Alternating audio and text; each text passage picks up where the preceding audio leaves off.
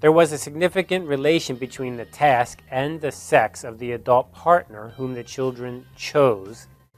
Chi squared 58 equals 14.78, probability less than 0.01. There was a significant relation between the task and the sex of the adult partner whom the children chose.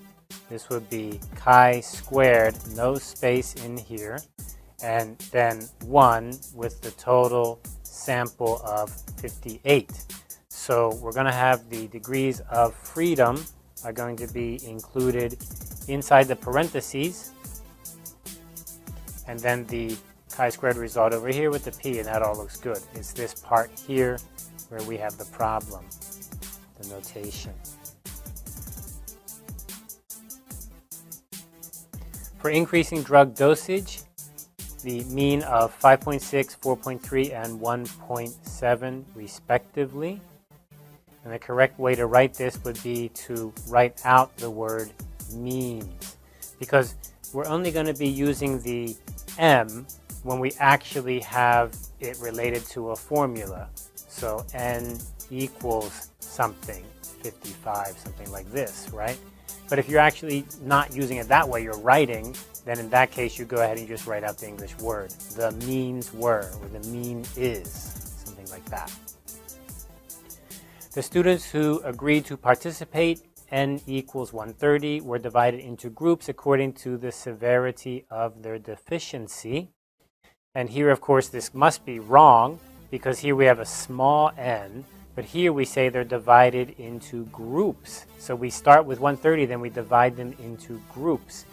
But that's not possible because n, big N, capital N, is the total sample. Small n is the subsample. So the better way to write this would be that the capital N, the total sample, was 130, and then we divided them into groups. That makes more sense. Now later those groups may be smaller groups, and one group may be equal to 100, and another group may be equal to 30, thus the total of 130.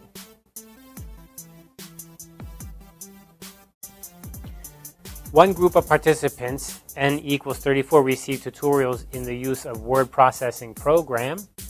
And the correct way, of course, is the opposite of the problem we just had. So here we have one group, but here this n is the total sample. So we need to change this to be the subsample, which is the small n. Again, remember, it's italicized. Okay, those are the examples for the part of the mathematical and statistical.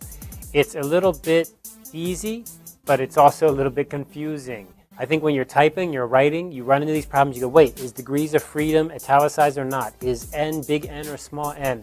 What do I do with the F-test? How do I write the degrees of freedom? And you get all confused. It's best to go ahead and keep your writing going, keep your flow going, don't stop, but remember to check each one of your formulas, each one of your numbers, how they should be written correctly. Then go through and follow that every single time. And it's probably best to check it early and maybe make a note and remember it, rather than you write your whole thing and each time do it differently, or you do it the wrong way many times, which I've done that before. You just do it one way and then you just keep changing it you keep doing it the wrong way, and at the end you got to change them all back, and it's a big mess. All right, I'll see you next time in our class looking at tables and figures.